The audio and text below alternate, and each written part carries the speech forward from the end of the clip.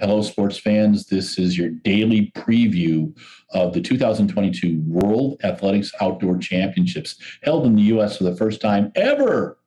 It's from July 15th to July 24th, 2022.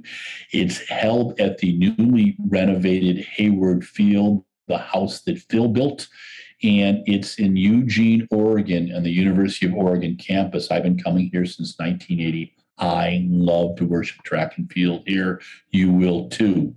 Our daily previews are sponsored by Coros. Coros is a performance sports technology company. You can find them at Coros, COROS.com. They've got killer sports timing and training devices, and they have a newly launched training site. You need to check it out. We will also be doing, thanks to Coros, the Coros Athletes Watch, where we will be featuring some of the finest athletes in the world who train using Coros.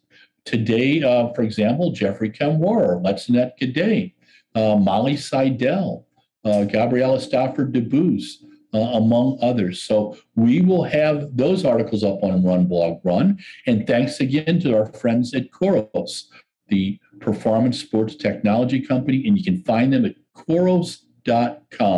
Please support them. Hey, sports fans, day 3, session 1 starts with the marathon. It's going to be insane, 6:15 in the morning. I'm just going to bathe myself in coffee. How about you? But Springfield and Eugene are going to be shut down, man, from 3 a.m. to 10 a.m. There's a 13.1 mile loop, and it's part of the old Nike OTC course, which I ran back in '83.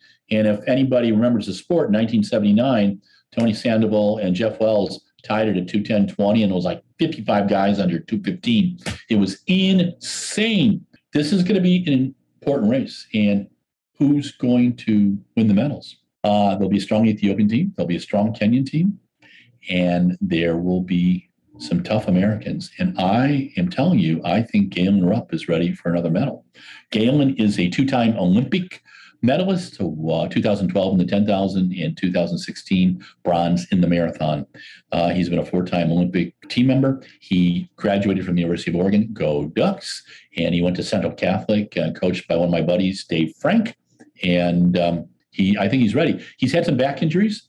He's had, or not back injuries, just some back pain, and worked through that. I did a long interview with him last winter with the kids running around the house, which was really kind of fun. And Jeff Benjamin just did a great interview. We've got it up on Countdown to America's World Champs on RunBlogRun, so check it out. Then we have the 110-meter hurdles for the Heptathlon. Heptathlon starting at 10:35, and at 11:05, it's the men's 400-meter hurdles heats, or 400-meter heats, which should be fun. Mike Norman, where's he at, man? Champion Allison, where's he at? Randolph Ross, where's he at? Be interesting. 11:35, the women's hammer throw final. I think there's a U.S. medal there. Keep our fingers crossed. High jump, event 2 of the heptathlons at 11:35. At noon, the women's 400-meter heats. That's going to be very, very interesting, I think. In past world championships, American women haven't gotten through the semis. They do well in the relays, but I think it'll be different here. At 1 o'clock, because you can't do it any hotter, they have the men's 10,000 meters. And that's going to be a very, very interesting race. Grant Fisher, Joe Klecker, and gosh, I am going to just kick my butt on the third team member in the U.S., but I will throw him in. I'll give him something, some love in a little bit. We just did a story about him too. But the men's 10,000 is going to be incredible. But it's also at the hot part of the day. World Athletics, what the hell are you guys thinking about doing a 25-lap race at 1 o'clock in the afternoon? This does not make me happy. I worry about athletes being affected by the heat, and I know you do too, but I do not get it. Shot put, women's shot put, heptathlon, that is at 1:45. And again, the 10,000 meter men's, why do you do it at 1 o'clock? Joshua Cheptegei, well, what kind of shape is Joshua going to be in? Solomon Barega, what kind of shape is he going to be in? The Ethiopian team will be tough. The Kenyan team will be tough. The U.S. team will be tough. I think Grant Fisher and Joe Klecker could be in medal positions. So we'll keep our fingers crossed. That's the end of session 1, day 3. This is session 2, day 3. It starts at 5:05 with the men's 110-meter hurdle semifinal. Grant Holloway, Trey Cunningham, Devin Allen, Hansley Parchment, Ronald Levy. What are the surprises? A+ game, or you're not making it to the final. This may be the toughest men's event, period. Men's discus qualification A starts at 5:05. Women's pole vault final, Sandy Morris, Katie Najat, Holly Bradshaw, Katerina Stefanidi. It's going to be interesting. The women's pole vault is always an incredible event. Can Sandy and Katie do it? They're training together. It'll be very interesting. The women's semifinals are at 5:33. Again, Elaine Thompson-Herah, Shelly-Ann Fraser-Price, Melissa Jefferson, Aaliyah Hobbs. What's going to happen there? It's going to be very, very interesting. A+ game, or you do not make the final. The men's 400-meter hurdle semifinal, Karsten Warholm will know what kind of shape he's in by then. Rye Benjamin, Allison Dos Santos. It's going to be very interesting. I think the top 7 will be under 47.50. It's going to be that tough. A+ game again. The men's shot put final at 6:27. Ryan Krauser, Darian Romani, Thomas Walsh, Joe Kovacs. Is Joe going to just put one out there? And how is Ryan going to react to it? Remember, this is near where Ryan was raised. His dad coaches him. His uncle was a good thrower. His cousin was a good thrower. His cousins are good javelin throwers. He wants to do something special. I think, and I know his agent, Paul Doyle, and if I was speaking to Paul right now, he'd be smiling at me and saying he's going to do a performance for the ages. I think you're going to see a series of throws that will blow your mind.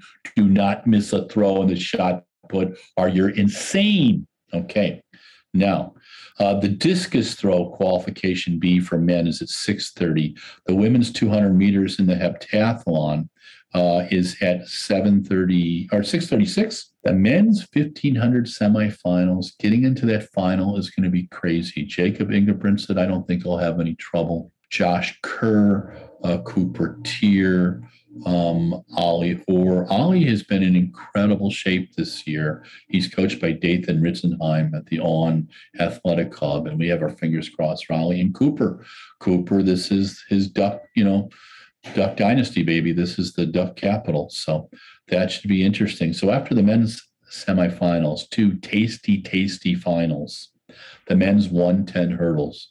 Can Grant Holloway put it all together and defend his 2019 title? Is Hansley Parchment, who told us recently through Stuart Weir that his best is yet to come, is he going to be able to build on his Olympic gold medal? Ronald Levy, always dangerous. Devin Allen, always dangerous. Trey Cunningham. I think this guy is the next coming. I'm telling you right now, he is studly, and there will be some surprises in the 110 hurdles, but that's going to be the 110 hurdle finals, and that's going to be incredible. And we end the evening at 7:50 in the women's 100 finals. Yay! So how cool is that going to be? Let's go through it. Elaine Thompson-Herah, 10:54. Shelly-Ann Fraser-Price, 10:60. Melissa Jefferson, 10:69.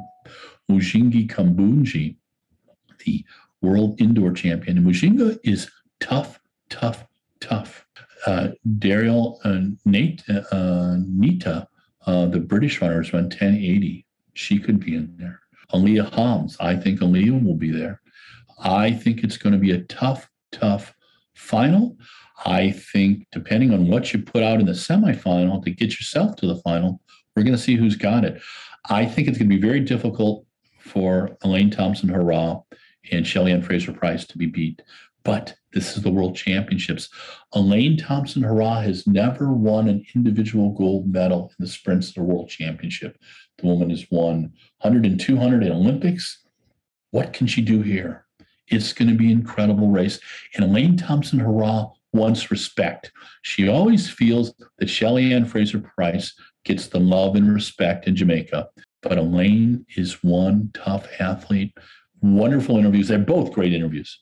But the women's 100-meter final, could be one of the finest events. I think it could be the best event, of that hour at the end of the day, because we'll have the 1-ton hurdles before that too. So how do you surpass a 1-ton hurdle final? You have a 100-meter women's final.